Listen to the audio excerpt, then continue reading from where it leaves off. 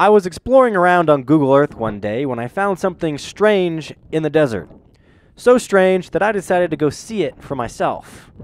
See, this lake behind me is not supposed to be there. And boy oh, did this trip not go the way I thought it would either.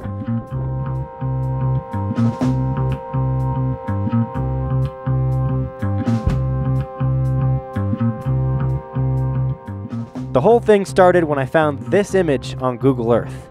I'm over here, next to a lake that formed years ago due to a unique interaction between a river, a reservoir, and an ancient cut-off river bend.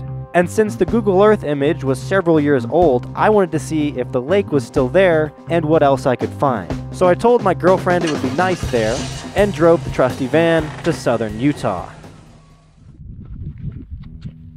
I started with a short hike where I discovered a neat little line of trash and driftwood hundreds of feet above the lake, representing the highest level it ever got to 40 years ago. It took a minute for that to sink in, that 40 years ago, the shoreline was right here. But since it's no longer connected to the reservoir, this lake is all on its own. It's a bizarre, unintended consequence of a dam 200 miles away, and it feels like a glitch in the universe.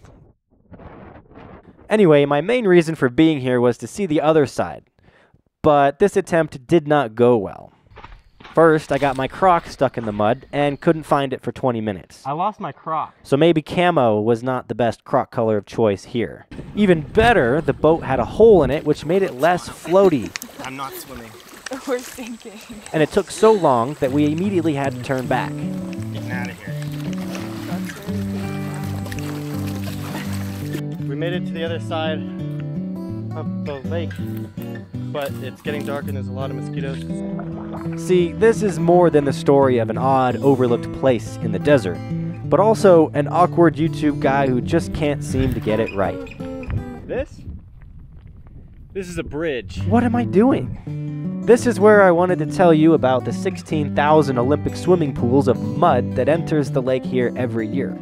Which is true, but I've never actually seen an Olympic swimming pool, and I don't know why we always use them to measure stuff.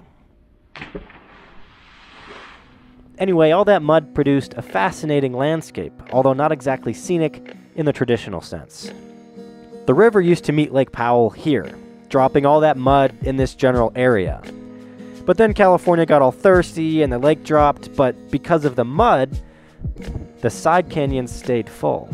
And the really cool part is that this mud dam works both ways. Imagine the stranded lake here dries up eventually, and then the reservoir comes back up to this level.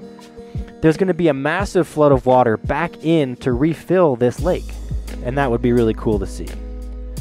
Anyway, this lake has been separated for about 4 years now, and that creates an isolated ecosystem containing trapped fish and other creatures, which makes you wonder, what's going to happen to all these trapped fish? Will Lake Powell ever rise high enough to rescue the lake? Or will it dry out completely? Do aliens live here? Who knows? But I hope you learned something. I know I did. Anyway, my van broke on the way home. See you in the next adventure.